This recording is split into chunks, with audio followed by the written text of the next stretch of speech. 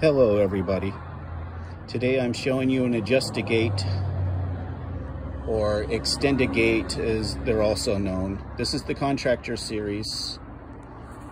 My thing is, everybody asks, can you build the gate bigger than 8 feet, the 96 inches that it's designed for? And yes, you can, but you need to make changes. You need to make the structure to be able to handle the extended weight and load of the fence.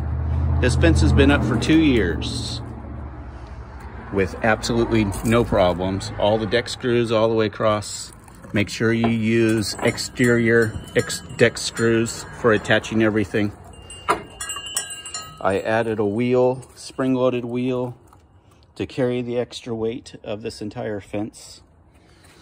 Luckily, I have a ditch, so I was able to preload the wheel without any weight on it, then roll it onto the concrete with weight on it, so it works out much better. You will have to go to Home Depot and buy more steel. Yes, it will fit into the concurved pieces that they have designed. I recommend using metal screws. I recommend siliconing or sealing in one way or the other all of the holes. Make sure that you're doing the holes on the opposite side that you're doing the wood, so your wood isn't up against the screws, so that way your holes are sealed, your wood is in place. Make sure you buy exterior grade wood. I put a center board in just as it's supposed to be. Some things I've done that this gate comes with, but I recommend going with stronger strength. First of all, I added a handle. Second of all, I added a gate latch. This gate latch you could buy on Amazon or eBay. Very nice, it bolts right in there just beautifully. You do have some bolts on the other side, so it's very, very strong. The latch, as you see, works beautifully. You can lock it here, or you can lock it here, either side. It works out great. Make sure you put a stopper so when the fence closes, it hits something solid, top and bottom. That way your fence doesn't rock too much. I recommend changing the wire. Make sure you're using a more heavy gauged wire. The original hooks that came with the device work just fine. I put these in just so it doesn't rub up and down on the wood and chafe the wood, because I stained everything and sealed it. Make sure you're using plenty of pieces to reinforce it. You've got your adjustable piece. You will definitely need to change the hinges. I went with a much heavier duty hinge. The thing is to make sure you buy the exterior pieces if you can find them.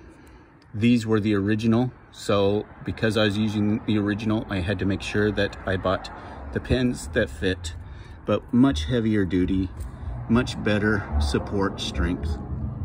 I bought another one, but I never got around to installing the piece on here to insert it.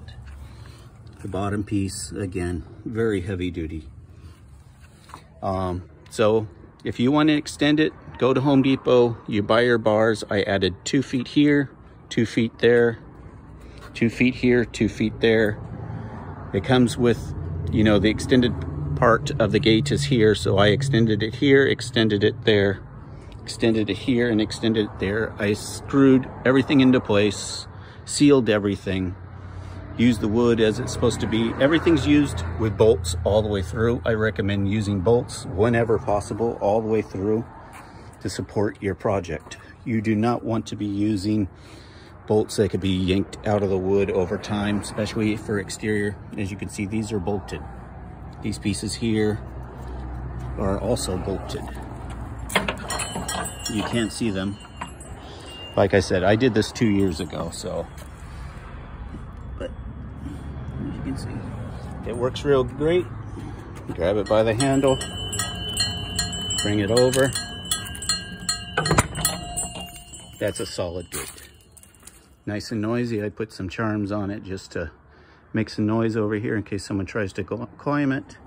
Yeah, there's a ditch in the middle, but I put some piece of wood and some stepping stones there just to keep the dog from getting out. But again, yes, you can extend a gate or adjust a gate longer than it needs to be. But you need to make some changes. You need heavier duty wire, you need more metal, and you need stronger hinges. Okay, everybody.